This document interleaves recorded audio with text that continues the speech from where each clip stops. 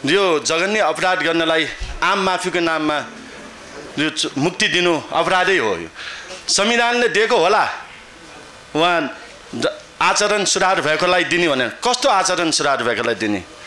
भारतीय मानदण्डको सिन्दुर पुछेर अनि तामझामका साथ सिन्दुर जात्रा गर्नेलाई कसरी आम माफी दिन सकिन्छ र?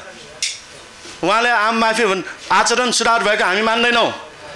यो प्रविधिले त जनतालाई चाहिँ एकदम थ्रेट भएको छ। हामीलाई यसरी हामी निस्किन सक्छौँ भन्ने एउटा च्यालेन्ज गरेको हो जनतामाथि। यो च्यालेन्ज हामी स्वीकार गर्न सक्दैनौँ। हामी स्वीकार गर्न सक्दैनौँ।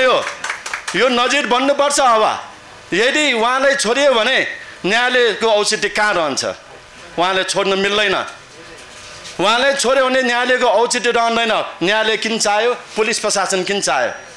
चाहिनेवाला छैन। जनताले आफूले सुरक्षा आफै गर्नुपर्ने अवस्था यो राज्यले गर्न खोजेको हो र भने कुनै हालतमा यो मिल्दैन। यो त्यसैले यो आम माफीको नाममा जसरी यो अपराधी छोड्ने पुरा पूर्वकालदेखि भइरहेछ, परापूर्वकालदेखि भइरहेको छ, त्यो अन्त्य हुनैपर्छ। यदि आचरण सुधार भएको भए जनता र राष्ट्रलाई समाजलाई राम्रो काम गर्न सक्ने त्यो प्रमाणसहित बाहिर निस्किनुपर्छ। उहाँले त अहिले नै तामझामका साथ यसरी गुन्डागर्दी गरेर हामी यसरी निस्किन सक्छौँ भने देखाउनु भयो। त्यो गलत भयो।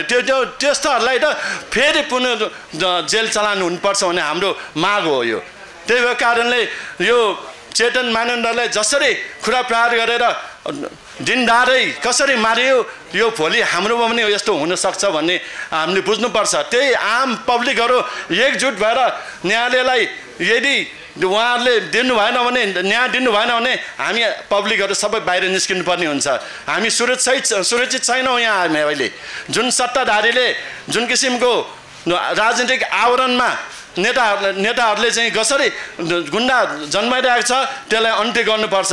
यही राजनीतिक आवरणमा गुन्डागर्दी गरेर ज्यान मारेर हिँड्ने, बलात्कार गरेर हिँड्ने अनि भोलि फेरि राजनीतिक आवरणमै आम माफी भनेर मुक्त गर्ने यो प्रविधि बन्दै गर्नुपर्छ। यदि बन्द भएन भने हामी नागरिकहरू कहिले पनि सुरक्षित हुन सक्दैन। त्यही भएको कारणले भारतीय मानन्दज्यूलाई र उहाँलाई चाहिँ हाम्रो पूर्ण समर्थन छ। हाम्रो अर्गनाइजेसनबाट, हाम्रो समुदायबाट, हाम्रो विभिन्न अर्गनाइजेसनबाट चाहिँ उहाँले समर्थन दिएर हामी बाहिर निस्केका छौँ। एकैपटता हामी दिन्छौँ। उहाँको लागि निरन्तर हामी लड्न तयार छौँ भन्ने मन्तव्य टुङ्गाउन चाहन्छु। धन्यवाद।